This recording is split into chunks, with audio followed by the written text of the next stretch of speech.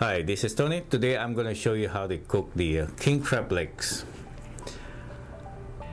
It's going to call braised king crab legs.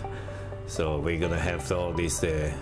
First, we're going to saute the shallot, green onion, some of. Oh, I have no ginger, so I'm going to substitute the galanga for today.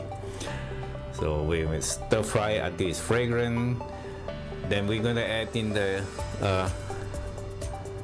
what they call this Sambal Oelek. We're gonna a little bit spicy.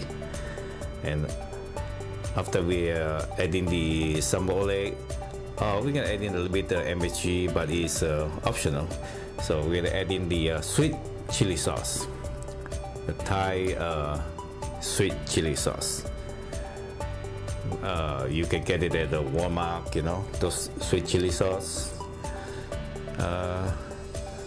We're gonna put in the tomato. You can add in the what they call this tomato ketchup if you want to, but the tomato is okay. So we're gonna put in the king crab leg, which I cut in the about an inch long or 1.5 inch long, you know. So we're gonna cook it there and then saute it and make it hot, you know. We're gonna cover it up for a while to simmer it. So we're gonna simmer the crab. After simmering, we're gonna add a little bit cornstarch.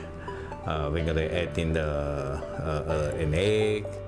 So it's gonna look good with the egg. Make the sauce look good. So after adding an egg, we're gonna put in the what they call this green onion and cilantro.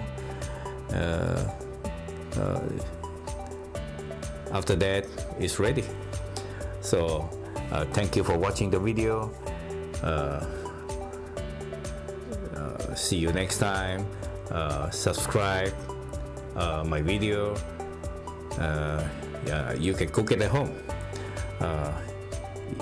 What would you like me to cook next video? Send me your requests. Thank you very much. See you again.